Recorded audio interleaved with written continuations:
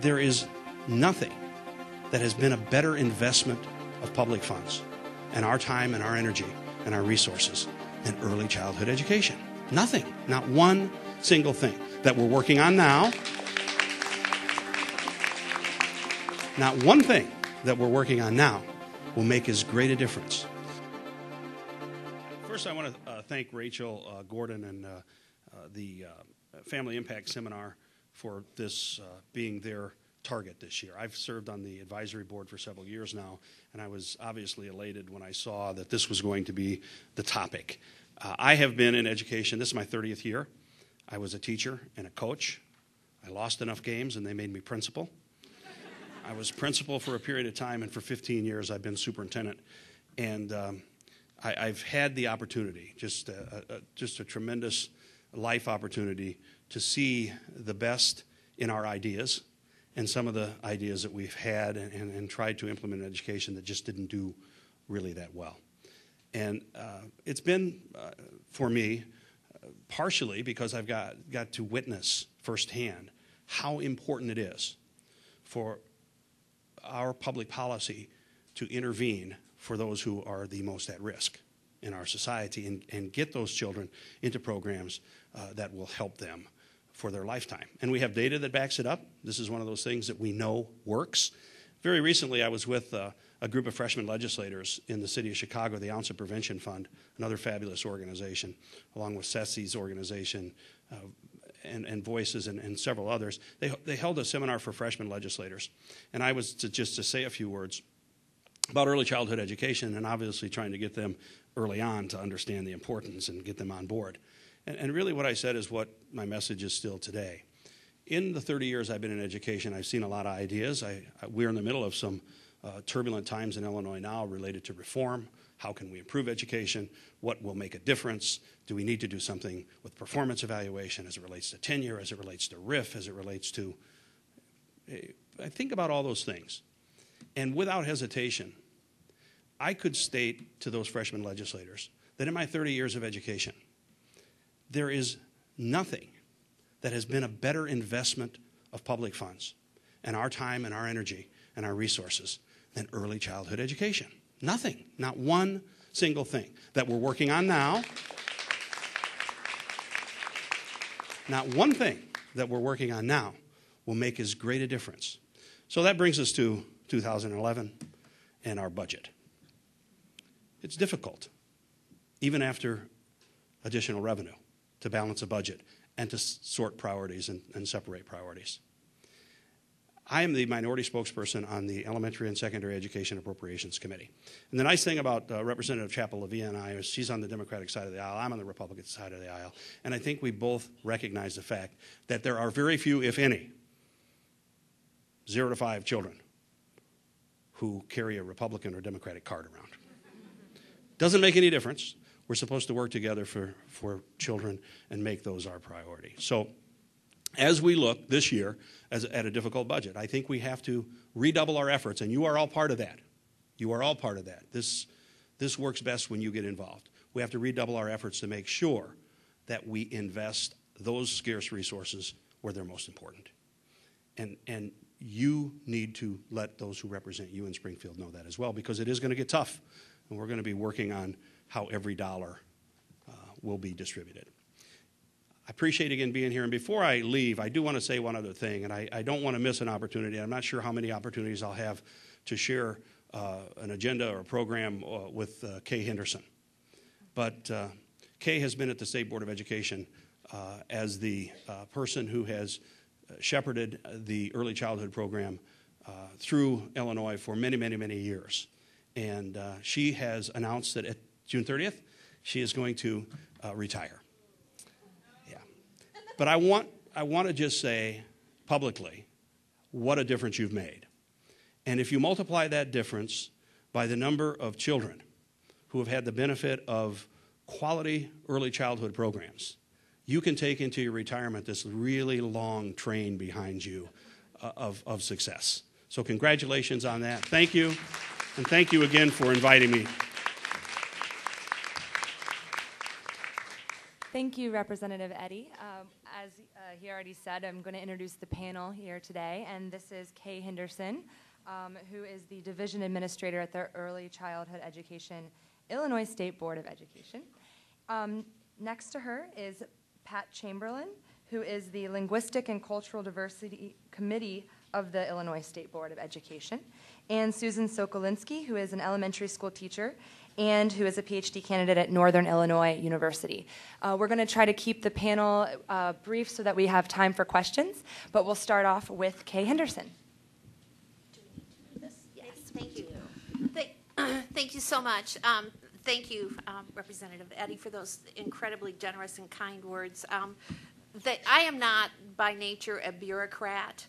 But I found a place to be an advocrat, and that was a very good thing for 20 years to have been a part of this program and to have almost brought it up, to watch it grow, to work with others, to nurture it along, has been far more than I could have ever expected when I came to the State Board of Education. So it's wonderful. I do want to take the opportunity here. I do this a lot, so it's not just because I'm leaving the State Board of Education at the end of this fiscal year.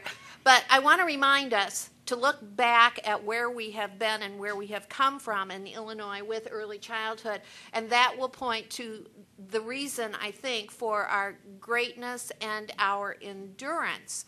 It started in 1985 with a comprehensive school reform and a panel that was appointed by then Governor, I believe, Jim Edgar, or possibly Thompson. I don't know. Ceci, you would know that.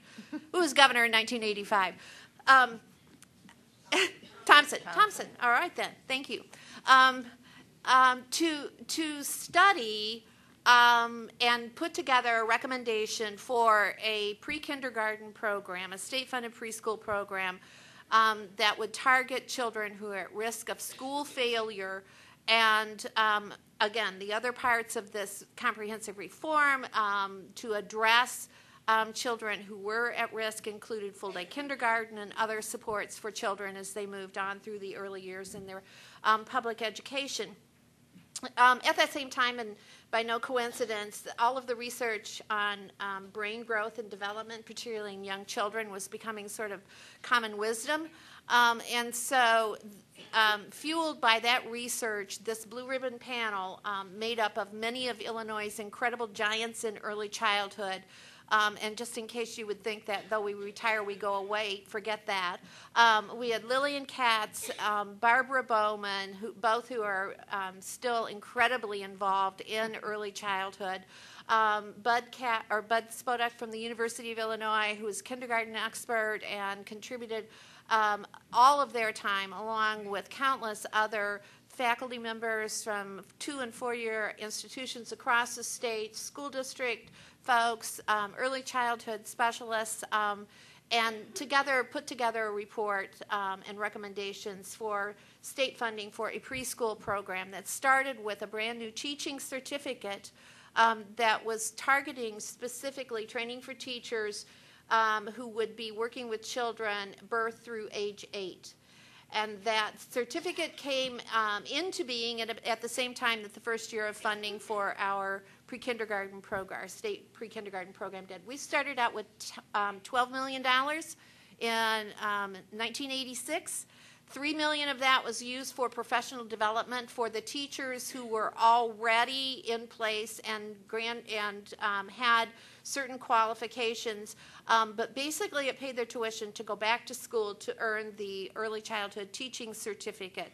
And so from that $9 million really programmatic piece until our height in 2009, we went from basically $9 million to $382 million in our state-funded preschool programs, which is such an incredible investment and vote of trust and belief in the worth of these programs and the value of these programs, particularly for our most at-risk young children and their families. Along the way, we did all the right things. We started with a really good plan that focused on quality. We required certified teachers. We had maximum number of children in the classroom so that we couldn't start stacking those little kids up one on top of the other. We have a teacher to child ratio that is consistent with the National Association for the Education of Young Children. We require parent involvement in every single one of these programs on a continuum for parents. We have included funding for professional development because we know that teachers, like young children, go to college and they get the degree, but they need the extra supports to keep current, to keep enthusiastic, to come together and share ideas. And so all of those pieces have been a part of the requirements for our state preschool program, and that's what's made it strong, and that's what's made it endure.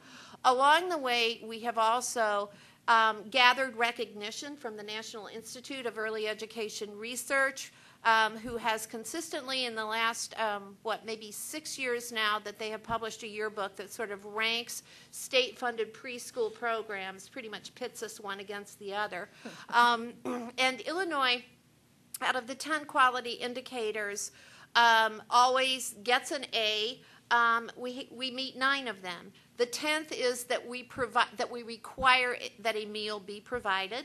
Many of our programs are half-day programs. We don't have that as a requirement, although most of our programs do provide a breakfast or a lunch. But since it's not in statute or in our administrative rules, we cannot force NEAR to just give us that extra point. But we'll take the 9. In addition to this, we have remained flexible all along and able to respond to the population shifts that we see across the state, the need that we see across the state.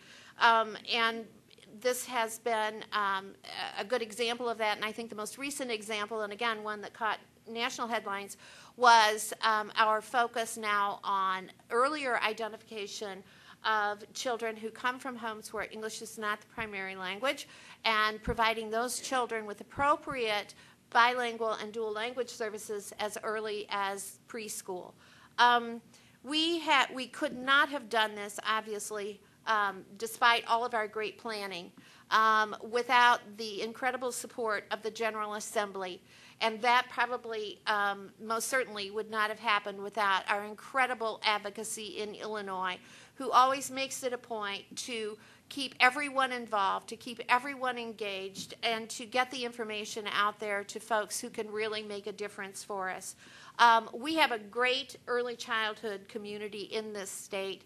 I think that possibly our motto ought to be, don't just do something, stand there, because we do stand there. Many of us are getting to be looking at possibly changing lanes a little bit in early childhood, but I'm thinking that no one is ever going to actually put this aside and go on to sell real estate or something. Nothing could be that exciting. I think that the other thing that is important for us to remember in Illinois is that in terms of the first, we've always been looking at new frontiers. Currently, obviously, we're facing some challenging funding issues. We do have the data to back up the outcomes for children who have participated in our state-funded preschool program. We also have a unique funding strategy for birth to 3 services, where we focus on serving the most at-risk children or families with children in the birth to 3 age range with intensive services. And this year, coming up in FY12, we will be actually enrolling those children in our student identification system so that we will have that continuum then from our birth to 3 program to our 3 to 5 program and then on into the K-12. And it's going to make our database that much richer and provide for a lot of really good study and research with that. I think that while we maintain the high quality of our programs and protect our children in our early childhood programs from the push-down mentality of higher stakes and higher goals in the K-12 system, the really important thing for us to be focusing on, in addition, is really a push up of these good practices of early childhood into kindergarten, 1st, 2nd, and 3rd grade. And I know that that's an undergarment, and we have that joke in early childhood because we are mostly women, but we do think that push-up is a really good idea. And a number of years ago, we had the opportunity to fund a project with some faculty at Southern Illinois University where we worked with a bunch of school districts down there and actually implemented a program where those school districts who agreed to be a part of it dedicated time for their teaching staff in preschool through third grade as well as their administrative leaders, and really studied developmentally appropriate practice and then put it into action in their school districts. They aligned their curriculum, their instruction, their assessment practices all the way from preschool through grade 3. And the outcomes were incredible for children. They were incredible for parents who didn't have children coming home stressed out because they had to learn different rules from different teachers, and when you need to go to the bathroom in this class, you do this, and when you need to go in this class, you do this. It made a huge difference, and that really hadn't even gotten to, in many cases, a lot of the instructional pieces. So we know that that kind of an alignment is going to have nothing but positive effects in young children. It's well researched in early childhood, and NACE defines early childhood as a period in a child's life between birth and age 8. And we need to be taking the lead in implementing that in our public school programs. Thank you very much.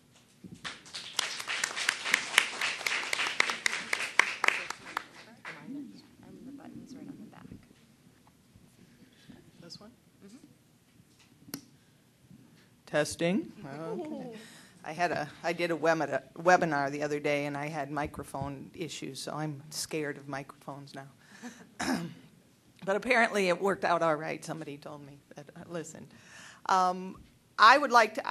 I'd like to just hit a couple high points when we're talking about English language learners in early education settings. We really are looking at a group of children that are bringing an incredible resource to our state and to our country, and we really are looking at kids that, if all goes well, will become bilingual and biliterate and be able to contribute richly to our next generation in terms of education and business and all of the good things that will make our society rich and wonderful. So I'll start with that and say that when we're looking at working with English language learners in our classroom setting, we really, in looking at play, we're really looking at how can we maximize our kids' strengths in order to use both languages in order to enrich their play. And there's lots of different kinds of play, obviously. There's constructive play, there's object play, there's block play. But I'd like to sort of focus in on what I call mature play or complex sociodramatic play. We're looking at play at its highest level in terms of getting the most benefit for our children in terms of executive functioning, in terms of collaboration, all of those things that Kathy was talking about earlier. So when we're thinking about, let's take a case where a child comes to school, speaks another language at home, and doesn't speak English at all in school, or doesn't speak English, but English is the language of the school. And their job is to play, they're going to go and play airport, and their job is to be the mechanic in the airport.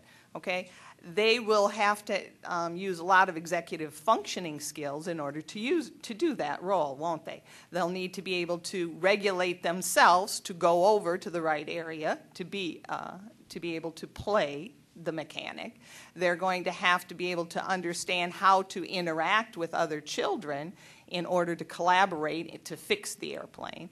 And they're going to sometimes maybe have to tell other people what to do, that other regulation that we love so well in early childhood, and that our little, those girls, who are they, that love that other regulation, right? So if we think about language proficiency and overlay that on top of the executive functioning issues, think about if children only have a few words in order to play, they're going to not be able to reach higher levels of play, will they? So they're going to need to learn vocabulary for what the roles are, but they are also going to have to know the language in order to be able to play what the mechanic plays.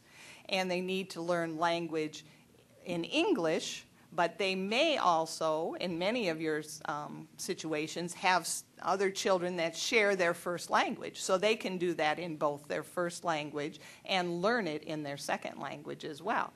So when they're learning self-regulation and other regulation, our jobs as teachers is to help them learn the scripts, as it were, to help them understand the language that is needed in order to play the mechanic, or in order to get somebody to come over with the right tool in order to help them fix the airplane. And they can do that in both languages. We know that families from around the world value play. Play and pretend play is a cross-cultural phenomenon. And so that all of our children have families that value play. Now, poverty and some other issues, life issues, may impact how that gets played out at home, but very often, I had a parent educator told me a story one time where she went into a household and she brought some blocks one time, and she was showing parents what to do with blocks and introducing some guys, and they would create some scenarios. And she came back the next week, and the mother said, oh my gosh, she had taken all these pictures, and she was doing, this was a Spanish-speaking mom, and she was doing this all in Spanish, and they had such a good time playing. And she said, I got to know my daughter in a whole different way. The next week, they left some art materials, some Play-Doh and things, and so she came back the next week, and she said, oh my gosh, and the refrigerator was plastered with all kinds of pictures and art drawings and tempera paints, all kinds of things.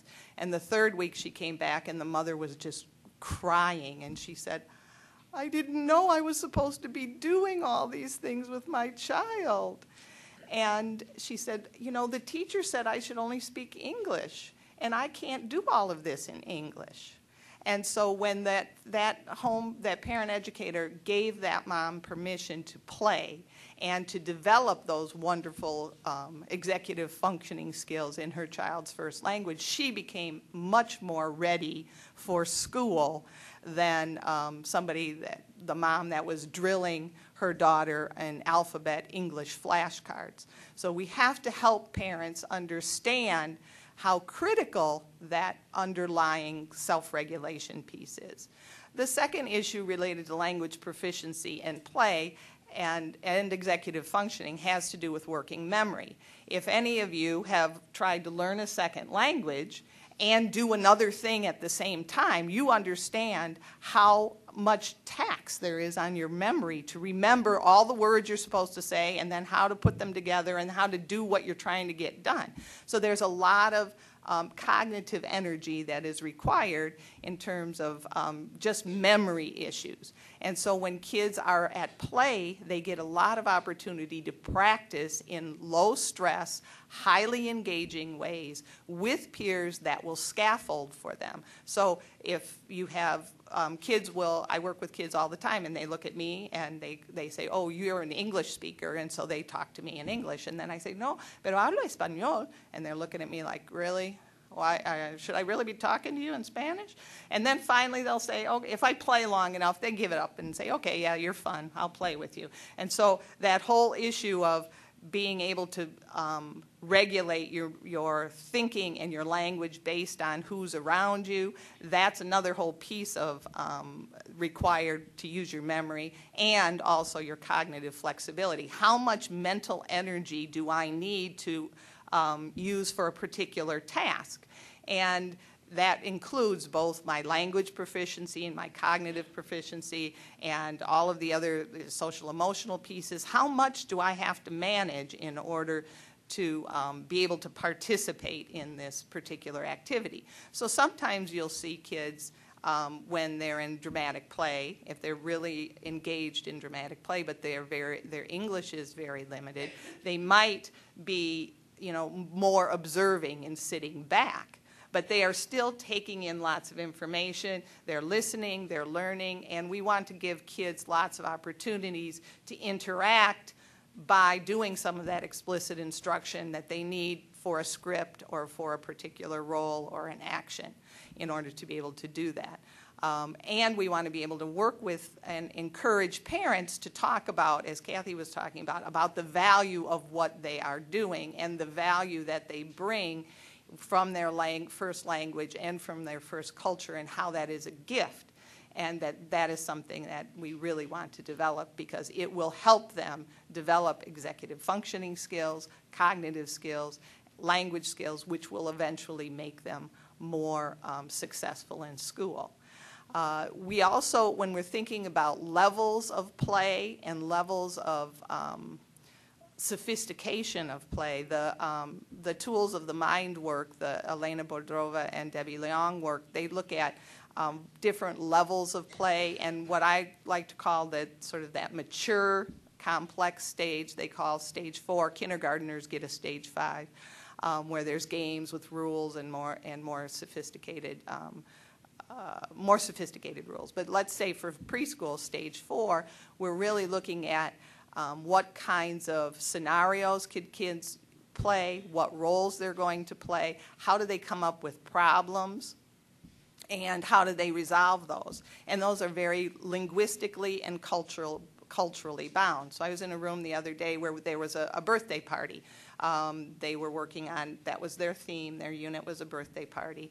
And there was a couple moms over cooking in the kitchen, and it was a primarily Hispanic classroom. It was on the south side of Chicago, and they were making sopa. They were making some soup, and they threw some jewels in there. And then somebody from across the room says, "No, we need a piñata."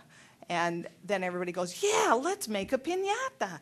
And so what happened in that room transformed because lots of kids had that experience, and they sat and decided, had a sort of a work group to decide how they were going to make a piñata for this party they were going to have. And one little girl who had been crying for about the first 15 minutes of the day finally had calmed down and sat and was sitting and watching all this, and she went over and got some beads to make necklaces to put inside the piñata. And she then became very engaged in that dramatic play. That's the power of high-level problem solving and problem orientation that we want to see in our early childhood classrooms. Of course, if you do not have the resources to use a second language or use the children's first language in school, you want to, of course, nurture it at home. But you also need to then use English as a second language techniques in terms of looking at lots of repetitions in meaningful context, lots of visuals. You know all these things. We do them anyway in early childhood classes. But we also have to help English-speaking kids learn how to be brokers for initiating conversations. How do we get kids to be able to slow their speech down, to repeat, to initiate play with kids who are playing in their second language, and that's a new language? How do we get them to use that and to make alliances and make friends across those language barriers? It doesn't happen automatically with all kids. It's something we as teachers need to scaffold and address explicitly in our teaching. And finally, I have time? Okay. Finally, I want to address I'm an assessment person. So one of the things that we do, we're so good in early childhood at looking at children and collecting data anecdotally for their portfolios, for looking at where we're going to scaffold, collecting assessment information to where to scaffold just that next level. And sometimes if we look at children and look at their functioning just in English, in their play, we might misinterpret what some of their abilities are, and they're certainly in terms of their cognitive abilities. So we want to be very, very, very careful because I'll put on my special ed hat, we want to be very careful not to misidentify children who are learning a second language as selectively mute, which is a very common term these days, or children with some cognitive disabilities because they aren't able to play in a complex, mature way in their second language. You need to be able to give kids the opportunity to do it in 2 languages, if at all possible, in order to be able to do that. And there are certainly models of, like, Tony Linder's play-based assessment allows use of 2 languages, and so but we really, really need to make sure that when we're reporting and looking at assessment, we're reporting that information about their level of play in making sure that we identify which language we see these things happening in. And obviously, being able to help parents understand where their children are and be able to support them in growing their skills through play and using their native language and their cultural background will only enrich all of our preschool children and our school districts and our society as a whole. Thank you.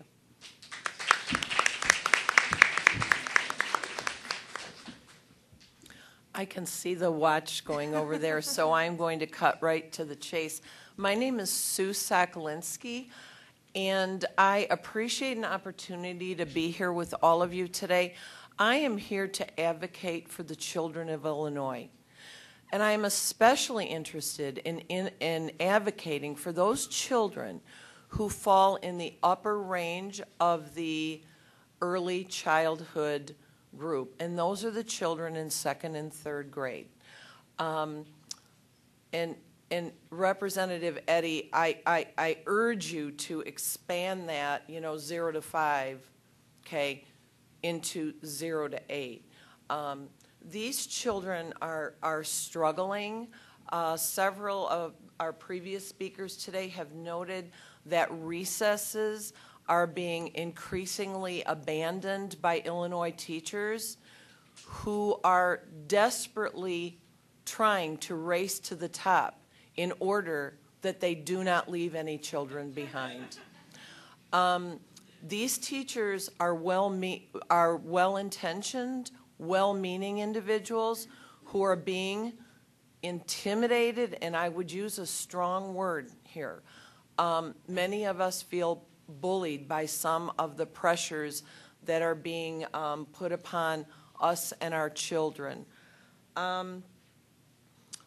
I myself have 2 very young grandchildren, and I'm here today to talk about a wonderful program and approach to promoting early literacy called the Daily 5. Now, the first gift I gave to my granddaughter Lily, who's now 26 months old, is a book. And I had that book wrapped and ready for her the day she came home from the hospital. And I read that book to her, and I was reading that book to her, and my daughter laughed at me and said, "Mom, why are you reading a book to a baby that age? She doesn't understand anything." And so I explained to my daughter, I actually referred to the Hart and Risley study about how important that language is, and that actually by the time a baby is born, that baby has an actual 12 weeks of listening experiences. And that's where literacy starts. Literacy is founded in speaking and in listening. And my daughter's reply after listening to some of the information I shared with her from my literacy perspective was, "How would I know that if you weren't my mom?" And so I published an article in the Illinois Reading Council Communicator titled, "How Would I Know That If You Weren't My Mom?" So it's so important to share information with parents who really want to promote their children's literacy development. Every parent wants their child to read, and I believe that every child can read. Now, the Daily 5 was developed by 2 sisters who believe that children can take responsibility for their literacy learning. And this is a little book. I encourage all of you to get it, whether you teach preschool-age children or elementary-age children. This is a structure for teaching your literacy block. And Representative Eddie, I'm going to use some jargon, and I'm going to do my best to explain it. The literacy block is simply a block of time during the day that we focus on the language arts. Now, those language arts should be integrated with science and math and social studies, but the focus is to promote those foundational literacy capabilities, including listening, speaking, reading, and writing. These two sisters have put together a program that they actually show you in some DVDs. I just want to talk to you, if you could please help me with these posters.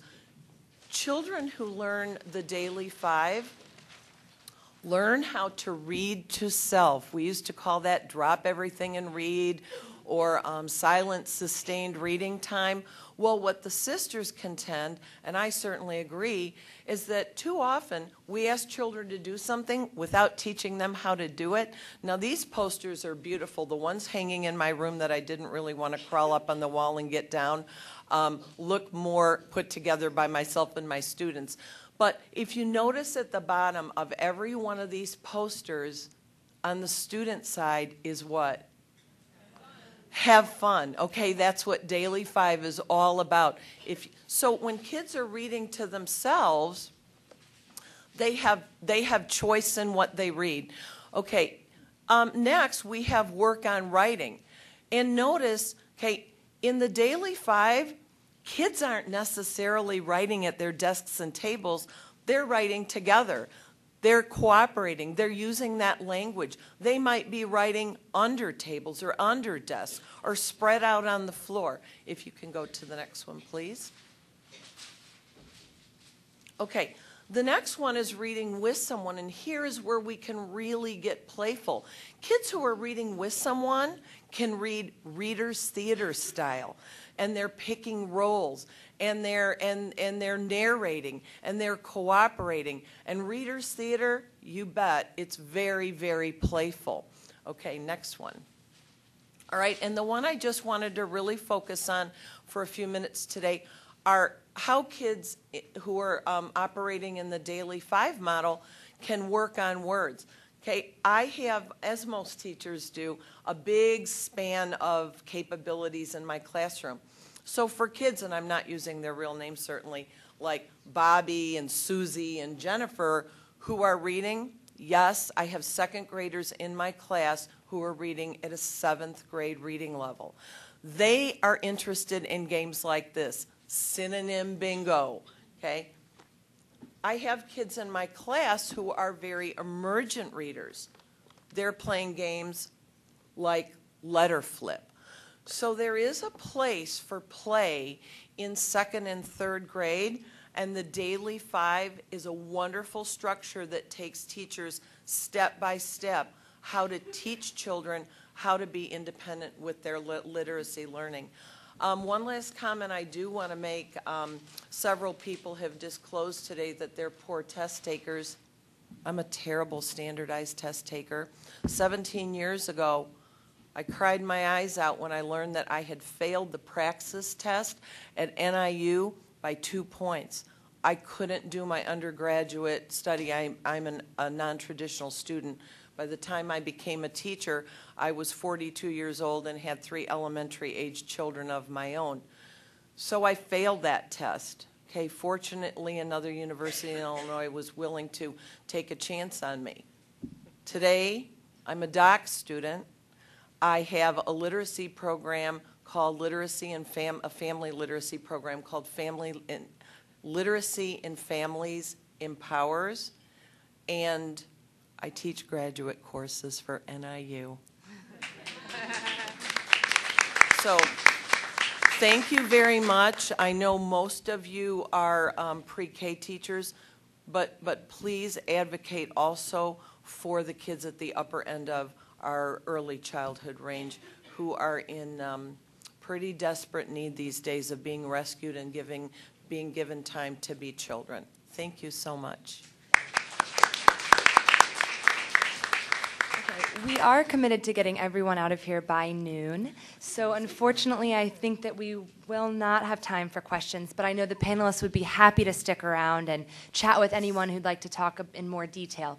On behalf of the Institute of Government and Public Affairs, as well as Illinois Action for Children, I'd like to thank you so much for spending the morning with us. I'd like to thank our keynote speaker, Kathy Hirsch-Pasek, for such a fantastic talk, as well as Representatives Linda Chapalavia and Roger Eddy for coming in today. And our three very wonderful panelists. Thank you so much for your time, and please be safe getting home. Enjoy the weather.